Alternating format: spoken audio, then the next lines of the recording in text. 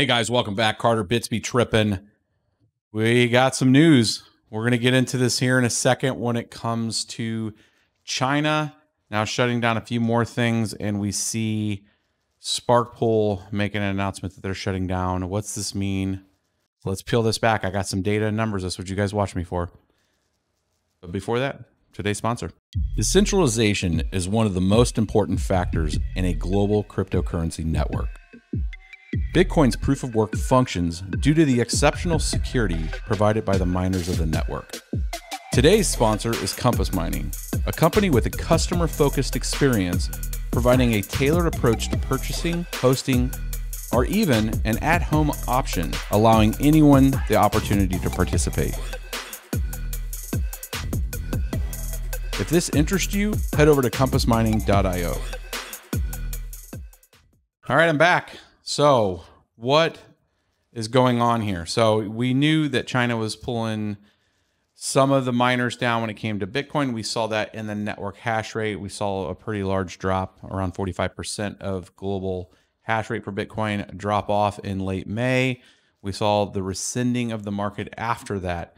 Now we're looking at some large mining pools that handle, close to 40%. And I'm going to show you guys some numbers here.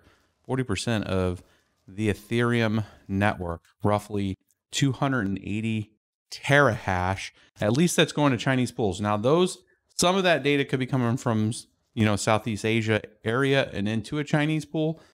However, we're going to see. Sparkpool is the first one that's coming out there and saying on Twitter, we'll pull that up here, that they are shutting down by September 30th. We're already seeing a pretty large amount come off. You went from about 145 terahash down to 139. That's about 5 terahash of mining hash power that's came off of it. Some of it has filtered in. The top peak was around 723 terahash for the entire Ethereum network over the last few days, and it's down to 711 terahash. So there is power. Some of these rigs are being powered off, obviously. The question remains, will the rest of China's hash rate come offline like it did with Bitcoin now for Ethereum mining? And is that 280 terahash going to come offline and then get shipped? Is there going to be a surge of GPUs on the market? Is there going to be a surge of Ethereum miners, ASIC miners available on the market here soon? And we'll see a real big pullback. What I've done today for you guys is look at some numbers. We're going to switch over to that real quick and bring that up. All right, guys, now that we've transitioned this, what this is a snapshot of the Ethereum network at a pool level. So this is from mining pool stats is the data on the left. I've conditioned it over to Excel for we can look at it. And what you're seeing is that column B shows, is this a world based pool, which allows multiple people all over the world to go to pools, and they have like Asia connections, European connections, and US, North America connections. So you can see that some of this that is within inland China, that is a Chinese related pool, are tagged as such too. So not to be confused that, there might be some Chinese miners mining on Ethereum or ethermine.org. That could be a thing, but showing the ones that are dedicated to China, Sparkpool being the number 2 right now, shutting down 138 terahash coming off that network. So what I've done is done a sum of the different tagging in B to show you guys kind of a world view right now with Ethereum hash rate, showing this big orange area being the mining hash power that's coming out of China when it comes to related to Ethereum. So if that comes off, we're looking at a direct 40% decrease of hash rate for probably a short period of time, because a lot of that hardware will get repositioned like we saw with Bitcoin. There's no reason to not think that that's going to occur. I would assume a lot of those things were getting packaged up. Some of the hash rate that's already came off is probably already getting packaged up and sent over to Taiwan and a few of the other areas. That way they do not hit with a 25% tariff, which is what has been happening out of ports out of China to America. So it's going to go to more than likely a proxy to save everybody a little bit of capital and be competitive.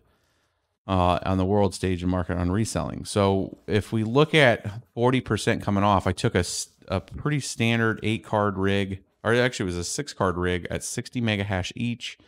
So we're looking something like a 3070 or a 6800, optimally configured, running 60 mega hash each, 6-card rig, a 360 mega hash. That's where this is, with the difficulty adjustment down, dropping to about 430 terahash worldwide. This is what your base profitabilities would end up going to. You're looking at close to $1,100 a month. So you're looking at 0.4 of an ETH. So your reward's going up if this happens. So we're looking at the 30th. I'm going to be watching it close, but you're looking at a pretty large, significant amount of Ethereum mining that may come off the network for a temporary phase. So if you've been looking for some cheap GPUs, you might have an opportunity to buy some if this stuff can actually hit to where people can buy this hardware that's being turned off in China. So just a quick snapshot of the network. I'm going to make this available below for you guys can see the numbers and do some of the math yourself. You can go into what's to mine's calculator and you can update the difficulty. Now this is all calculated based on the difficulty being adjusted. That difficulty can be derived by going to Ethermine. That difficulty can be derived by going to etherscan.io, and you can go into the charting area up here under resources charts, and then you can scroll down and you'll see the network difficulty chart, and you can pick a day to figure out, well, where in the stack it was. Around March 12th, it was about 430. So let's see here, March 12th right here, as you guys can see on the screen here, it's anywhere from 54. So it was between 54 and 52. So 5.42 is an adjustment to the difficulty. And that will then calculate appropriately if you had a pullback in the market, and you get some updated figures there to understand the hash rate. So that's all there is to it, guys, to start calculating some of the hash rate and what your possible profitabilities have moved to. This is a kind of a fluid situation, but it will absolutely have an effect on the yields that you receive. So if price stays flat, remember, if people turn off mining rigs, you actually get a bump in the yield that you'll be getting because less people are mining. So again, went from 732 down to 711 terahash so far on the network, monitored each day, and that is bringing it to you guys. So click like and subscribe. I will catch you guys on the next one. We have an update to the Ethereum mining model that now I'm pausing because this situation is going to make some adjustments to it.